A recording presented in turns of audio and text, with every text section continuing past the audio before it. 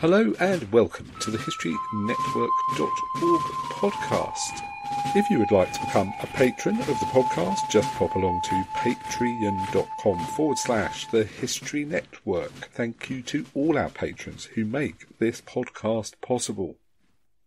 The HistoryNetwork.org podcast, Season 34, Episode 3, The Treason of Benedict Arnold, Part 3.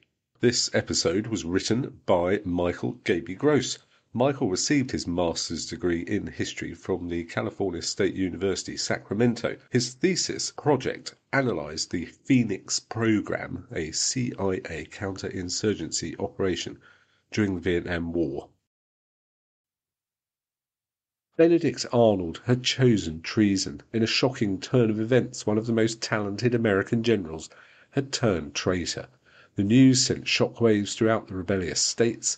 Arnold became the most wanted man in America as George Washington made it clear he wanted Arnold captured and put on trial. Arnold, however, was safely behind British lines. Left behind had been the British officer sent to recruit him, John André, another victim of Arnold's greed. But that was of little concern to Arnold now that his treason was complete, and he a Brigadier General in the British Army. His focus was on winning the war and ensuring his place in history.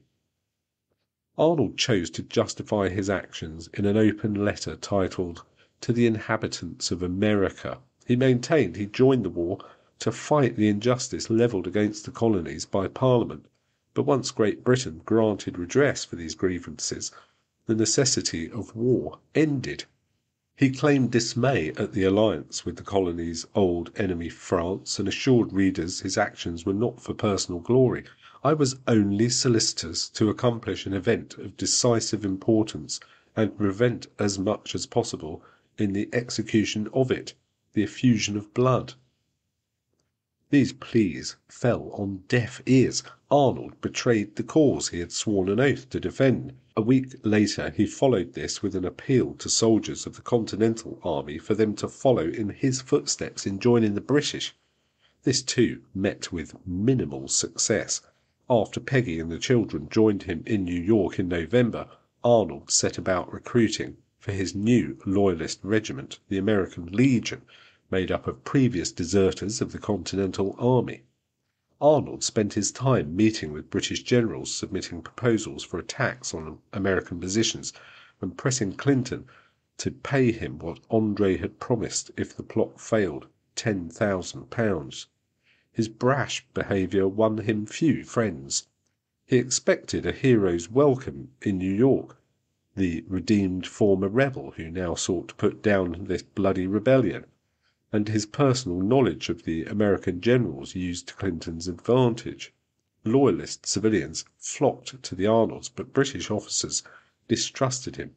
They would not forget that Arnold's actions directly led to the death of André, and so far Arnold's treachery had brought the British no benefit. Washington's officers wanted vengeance. His cavalry officer, Henry Lee, wanted Arnold dead.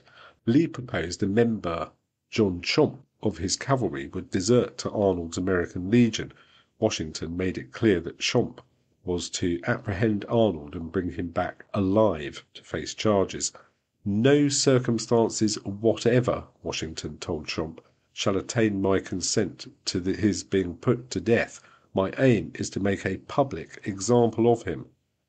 Chomp succeeded in joining the Legion and gaining Arnold's confidence, but the plot failed when Arnold ordered his men aboard ships. As he finally received new orders, the American Legion would be unleashed on Washington's home state of Virginia. Arnold's troops landed on January 4th, 1781, and marched on the capital, Richmond. There they surprised Governor Thomas Jefferson, fled just ahead of Arnold's cavalry. Richmond burned, as did houses, tobacco fields, foundries, and warehouses in the surrounding area. British reinforcements soon arrived, along with Major General William Phillips, who took command. Washington responded by ordering a force under the command of the Marquis de Lafayette to march south to confront the new threat and capture Arnold if possible. In discussion with an American, Arnold inquired what would happen to him if he was captured. The American said they would first cut off the leg wounded at Saratoga and bury it with honour, then hang the rest. The British retreated to the coast to await the arrival of Cornwallis's army marching from North Carolina. When Cornwallis arrived, Arnold, already suffering from an attack of gout, received permission to return to New York. His first British command ended in disappointment. While waiting for Cornwallis's arrival and continuing upon his return to New York, Arnold criticized Clinton's management of the war. Arnold still sought the fame and fortune that drove him to switch sides, and Clinton had refused to unleash him. Arnold audaciously wrote to Lord George Germain, the Secretary of State for the Colonies, to complain about Clinton, of which Clinton soon learned and reassigned Arnold to menial tasks. Horrified with how low he had fallen, Arnold wrote to both Germain and Clinton to express his sincere apologies and remind them of his eagerness to serve. Clinton refused to forgive him and allowed Arnold to languish in New York. In September, Clinton finally found a purpose for Arnold. He was to lead a raid against American shipping and supplies in the harbor of New London, Connecticut, mere miles from his boyhood hometown of Norwich. Arnold would not let personal history distract from opportunity.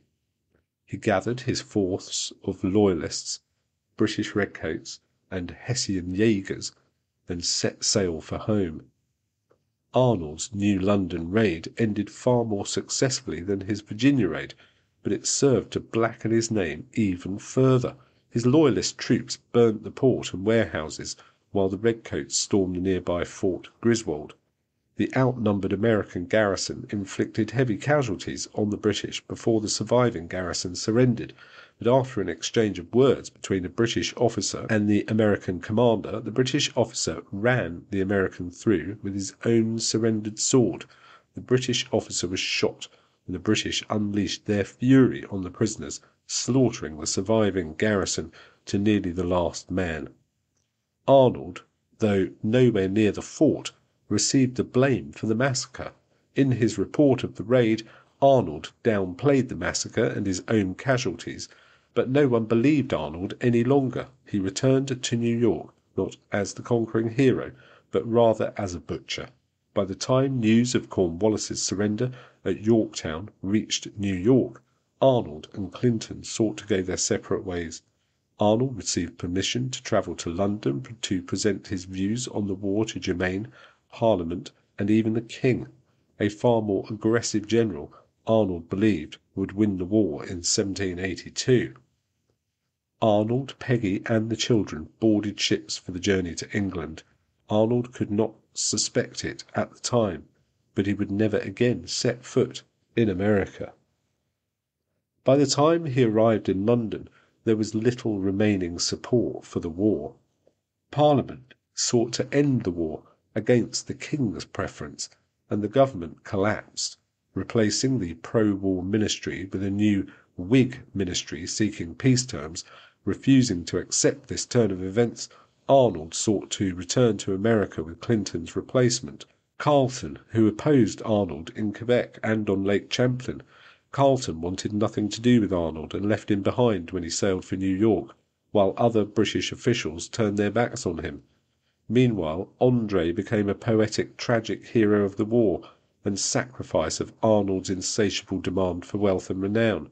The king commissioned a marble monument to André in Westminster Abbey, while Arnold inspired the verse, "Our troops by Arnold thoroughly were banged, and poor St. André was by Arnold hanged.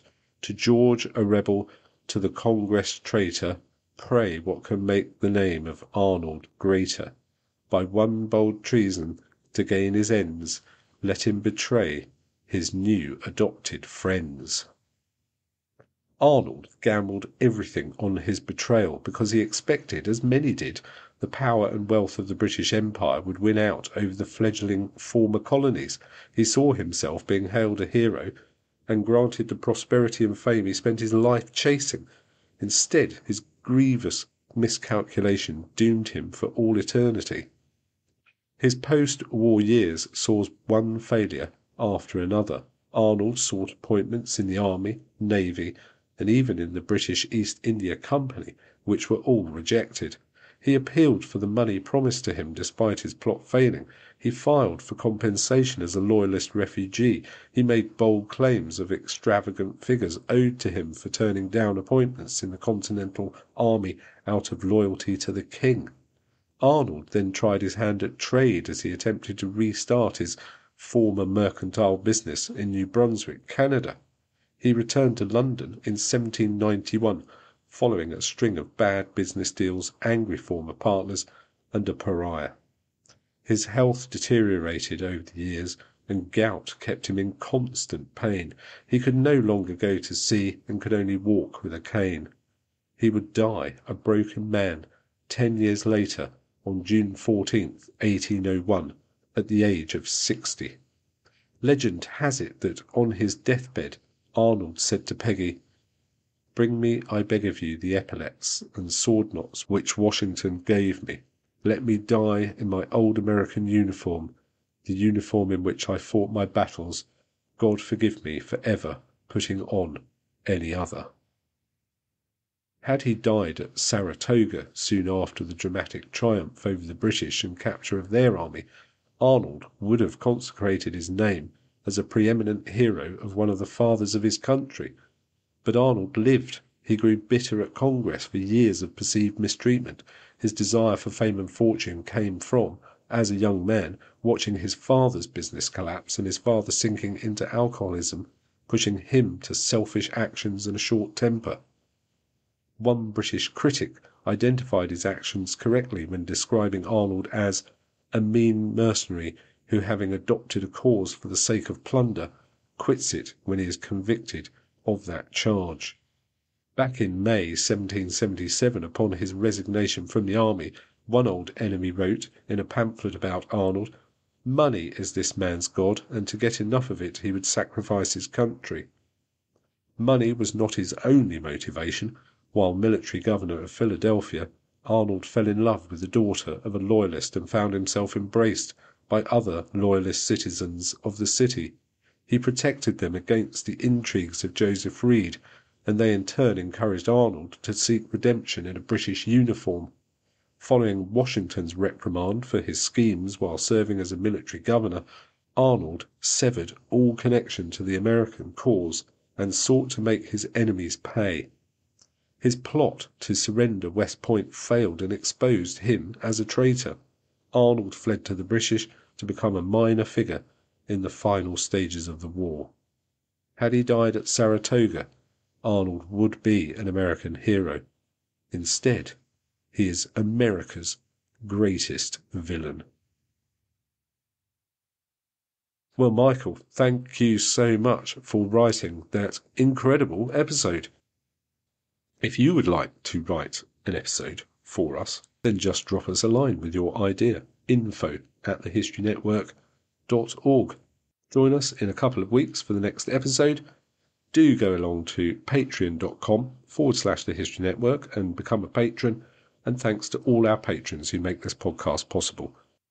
Thanks again for listening. You've been listening to the historynetwork.org podcast, written by Michael Gaby Gross, read by Nick Barker.